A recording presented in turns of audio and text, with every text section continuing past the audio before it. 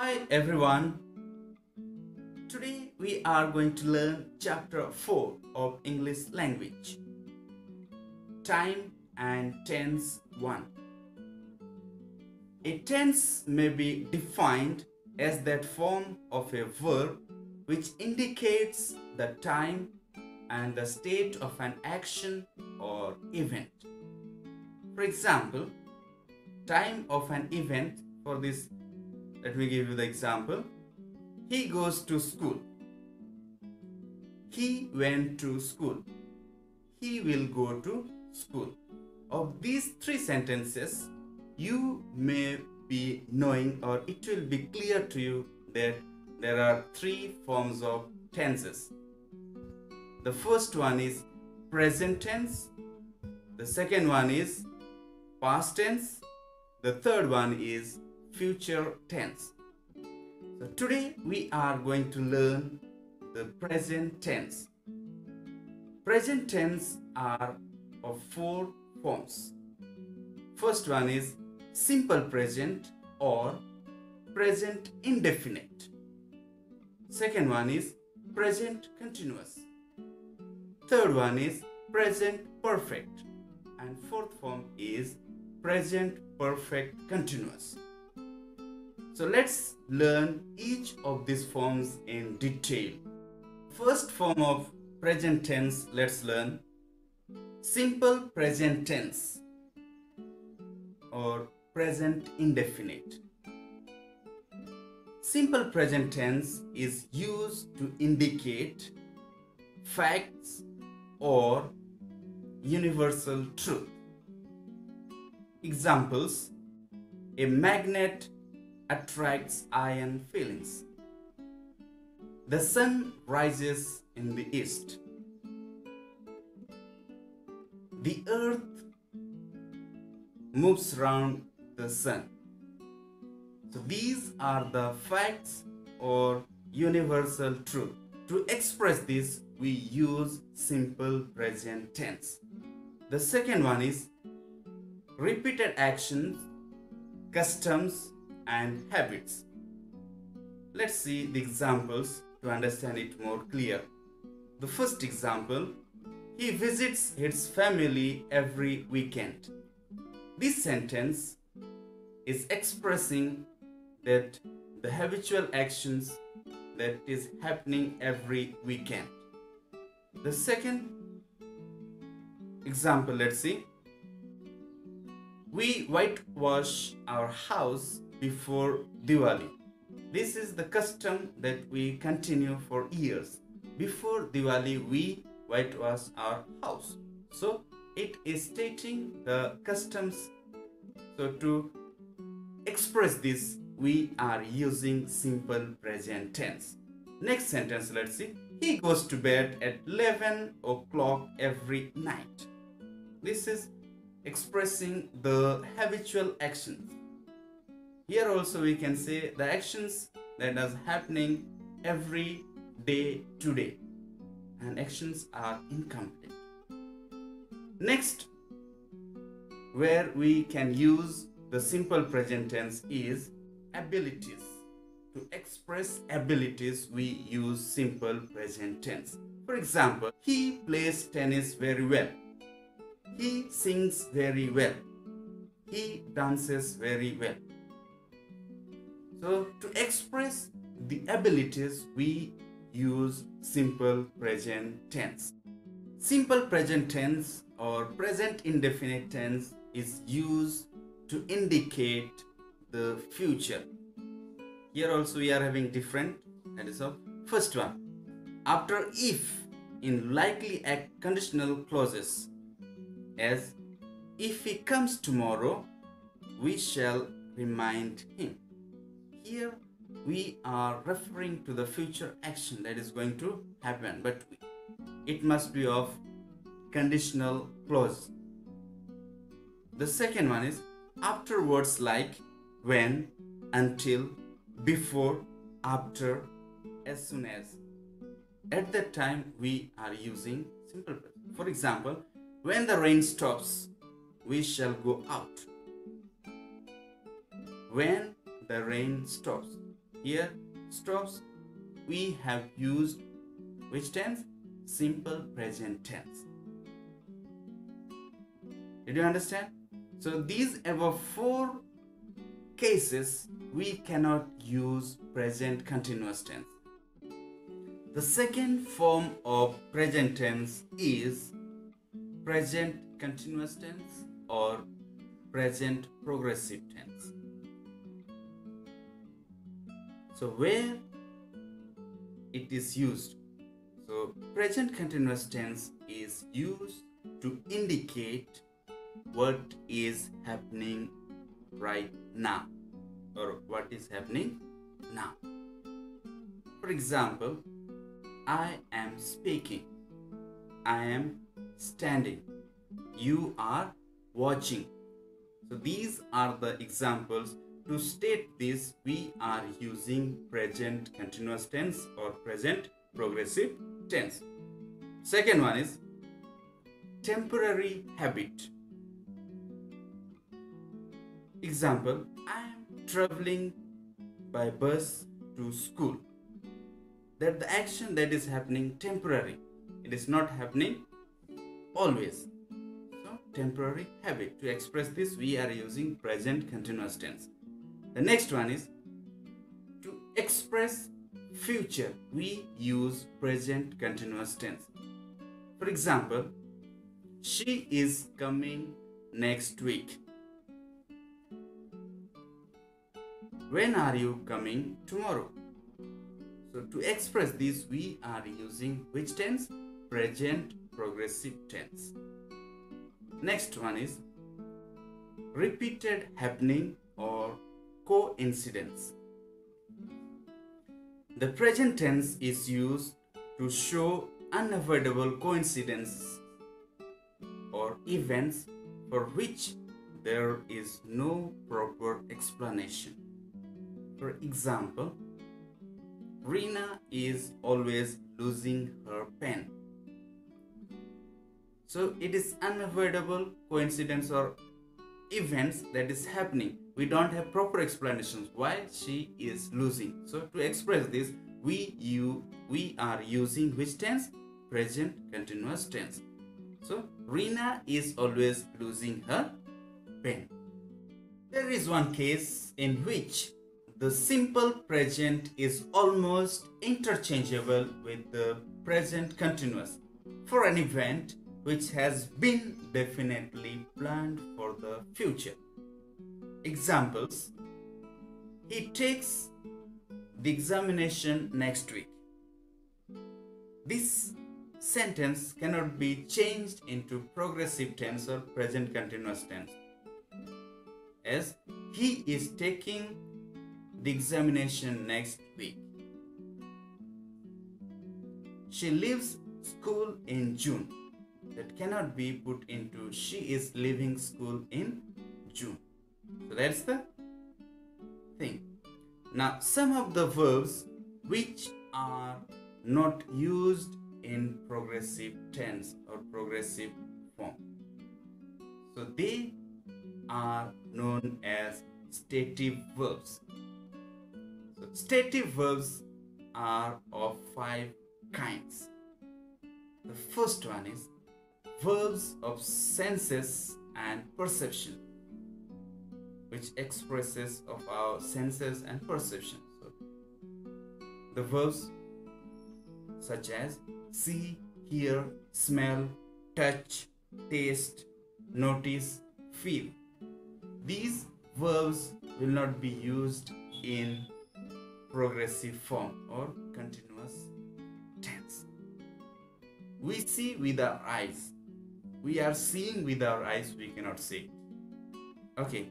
Second kind is verbs of emotions.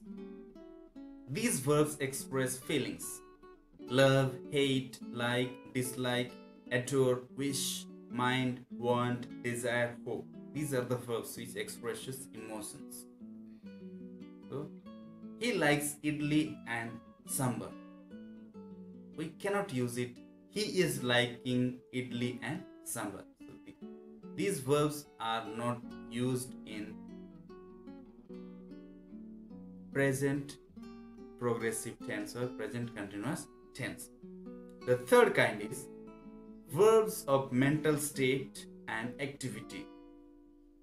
Agree, disagree, believe, disbelieve, doubt, trust, differ, find, forgot, imagine, know, mean, recollect, remember, think, suppose, understand. So these are the verbs, okay, which states the mental state and activity. So these verbs will not be used in continuous tense. You know the way to the market. We cannot say it, you are knowing the way to the market. So in this way, we will not be, or we are not going to use it in progressive tense. The fourth kind is verbs of possession. These verbs express ownership or relationship, such as own, belong, possess, have. So these verbs are expressing of the ownership or relationship. So we cannot use it in continuous tense. This house belongs to my uncle. We cannot say this house is belonging to my uncle. Okay? So there is one exception. Let's see. He has good memory. Here the verb has is used as the possession, but have is used in progressive sense to express the meaning of eat or take. Example, I am having breakfast and tea. Here having is involving the action, therefore it is used in progressive sense. The fifth kind is some other verbs such as appear, seem, look, contain, consist of, require, resemble, suffice, include, concern, signify, remain, deserve. These are the verbs which are not used in progressive sense or progressive tense. The diary includes all important holidays. We cannot use it. The diary is including all important holidays. It cannot be. They are used in simple. But many of these stative verbs are used as dynamic verbs to express deliberate or voluntary activity. Now the third form of present tense is present perfect tense. Present perfect tense is used to indicate that something has happened at an indefinite time. He got a job. That has happened, something has happened in indefinite. We are not mentioning the particular time. That has happened. Okay, so in this way we can use it. Which tense? Present perfect tense. Second one is that it began in the past and has continued up to the present. That something has begun in the past and it is continuing till the present. Has continued to the present. Example, that it has just happened. That something has happened just now. That also can be expressed in present perfect tense. She has just arrived. My uncle has just arrived. So to express this, or the situation that has happened, or the action that has happened just now, can be expressed in, or we can put it in present perfect tense. But some of the cases or some of the places how we cannot use it, or how it is. Let's see one by one. When we are using this present perfect tense, don't be confused with when to use and how to use it.